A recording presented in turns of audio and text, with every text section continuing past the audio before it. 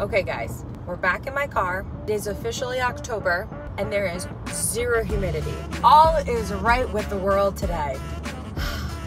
So today on this lovely day, I'm going to be taking you to a property we already went to, but I love this property. It is literally chef's kiss.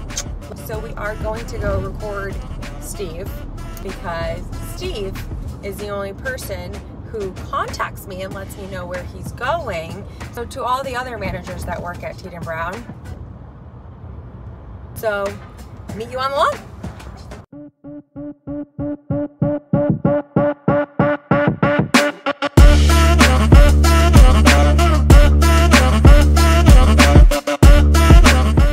Steve. Pat, what's up? I have a question. What's up? It's been raining like crazy for the past couple of weeks. So is it okay that we're still aerating? Oh yeah, these are great conditions for aerating.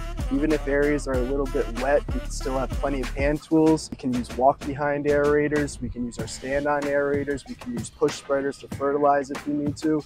But these are ideal conditions for aerations. The soil's already moist, which is going to give the seed some Juju. some juju, a little au jus sauce.